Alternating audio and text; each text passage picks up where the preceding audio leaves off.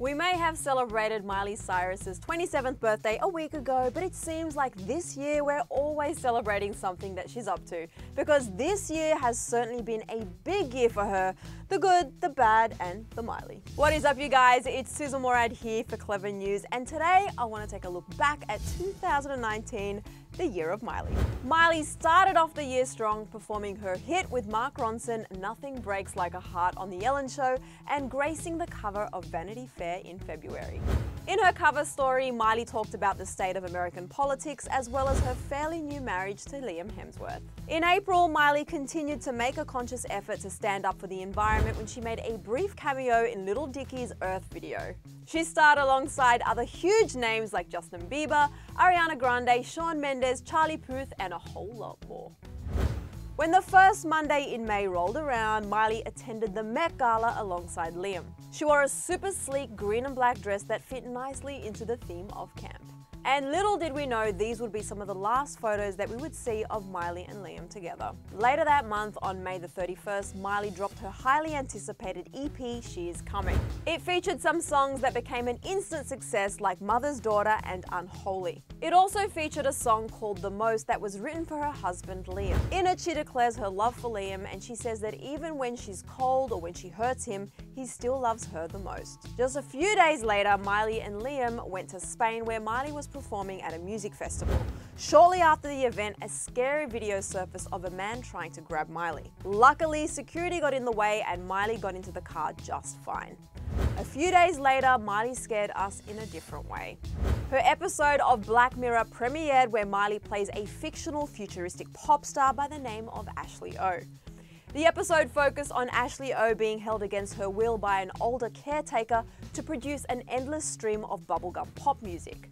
It gained a lot of traction online, and a lot of people thought that Ashley O was a way for Miley to express the hardships she went through as a child portraying Hannah Montana. Some people also thought that the episode was based off of JoJo Siwa, but that's a whole nother story. The episode did so well and Ashley O resonated with so many people that Miley and the creators of Black Mirror decided to release a whole music video by Ashley O for her song On a Roll. The song hit the Billboard charts, and shortly after, Miley became the first female artist to chart under 3 different pseudonyms. Also in June, Liam and Miley posed for the St. Laurent Spring/Summer 20 show on the beach near their old home in Malibu. Later, body language experts would say that it was clear that their marriage was fizzling out from these photos and the way that they held themselves next to each other. It was more sad news in July when Miley lost her pet pig, Pig. She turned to Instagram to share her mourning, saying, "Very sad to say my dear friend Pig has passed away. I will miss you always. Thank you for so many laughs and good times, girl." Meanwhile, Miley was gracing the August cover of Elle magazine, the title of the article reading, "Miley Cyrus has finally found herself." In the profile, Miley talked about the success of Black Mirror, her EP, as well as hopes for her upcoming album and her marriage. But unfortunately, the hope that we saw in the article never came to light. A few days into August, news broke that Miley and Liam had separated for good. A representative for Miley confirmed the news to People magazine, saying, "Liam and Miley have agreed to separate at this time.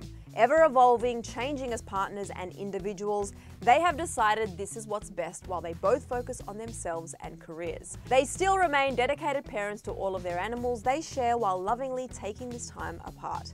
Please respect their process and privacy." If that wasn't enough, photos of Miley and Caitlyn Carter getting cozy in Italy certainly sealed the deal. And then Miley released Slide Away, which took a dig at Liam and let us all know that the breakup was not going to be cordial. Amidst all of this drama, Miley was busy promoting her collaboration with Ariana Grande and Lana Del Rey, Don't Call Me Angel.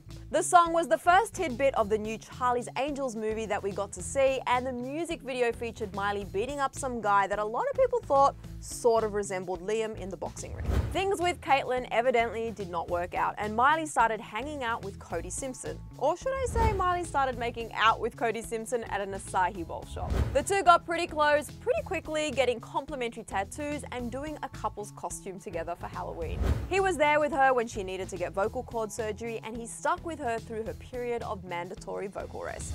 So Miley has had lots of ups and downs in the past year, and we're still expecting to see that new album of hers out in 2020.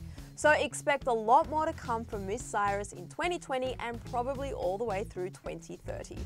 But right now, you guys, let's hear from you. What's been your favorite thing Miley has done this year? And also, are you super excited for new music in 2020?